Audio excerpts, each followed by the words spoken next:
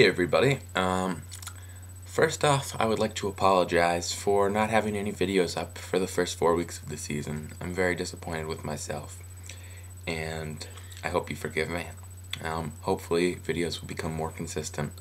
I've become extremely addicted to nothing, and haven't really had time to put up videos. Anyway, let's start with the current standings after 4 weeks. In first place, we have the Richmond Slam Dunk at 4-0, looking like a solid team.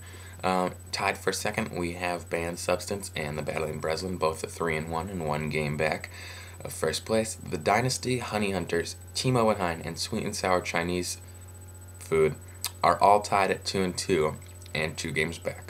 Berkshire's Finest is at 1-3, tied with Hannah Montana. Both of those teams are 3 games back. And in last place at 0-4 and 4 games back, we have the Barrington Ballers. Alright, let's take a look at the current scoreboard for Week 5. Sort of a midweek update for that, for this week. And the Dynasty versus Sweet and Sour Chinese Food. The Dynasty is putting a hurting on them, up 790.5 to 547. The Honey Hunters are trying to take down the Richmond Slam Dunk, but are slightly behind, 523 to 672.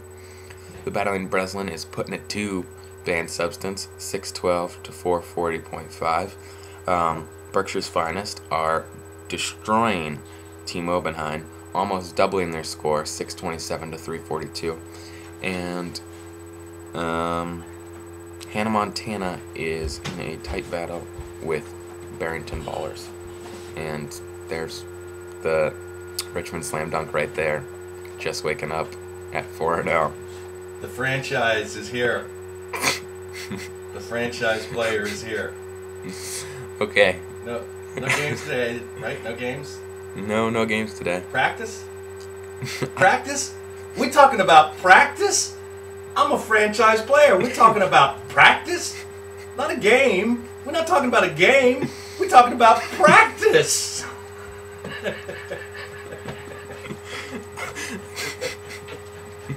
There you go. Bye-bye, Alan. Have a nice retirement. Practice? Okay. I think they all get the picture. Sorry about that. Alright. Let's move on to my McDonald's Fantasy All-Americans for Week 5. Marcus Camby, the old man, doing some work, getting 130.5 points for the Dynasty. Thank you, Marcus Camby. And Marnte Ellis, the little man, putting up 144.5 points. Solid. Alright, a little disappointing. No trades lately. No big names being moved around. Nothing. Only one all year. I'd like to see a little bit more of that. Might be fun. I don't know. Look at your teams. See if you want to trade. Alright. Here is the biggest announcement I have to make. This league has 5 new teams. Sweet and Sour Chinese Food, Honey Hunters, Berkshire's Finest, Obenheim, and the Berkshire Ballers. 2 of these teams will be cut from this league next year. They will not be back.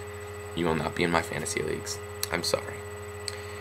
2 other teams will be invited to play in my fantasy football and fantasy baseball leagues. So, out of those 5 teams, 2 will be cut, 2 will be invited to play in my other leagues, and 1 will be allowed to stay in fantasy basketball. It won't be based on just your record, though your record will play a part in it. There will also be the issue of if you've been paying attention. So I don't really care if you're 6-0 because you just have a couple of nasty players that have just been destroying everybody. If you finish the season undefeated but you haven't checked your team once, I might take you over somebody that hasn't won a game but has checked their team every single day. Not that that would normally happen, but that's just an example. So that is pretty much it. I'd like to thank Eric Hill for his guest appearance on today's update, whatever that was. Alright, keep paying attention, everybody. Happy Thanksgiving. Eat some food. Alright, see ya. Because I didn't know enough,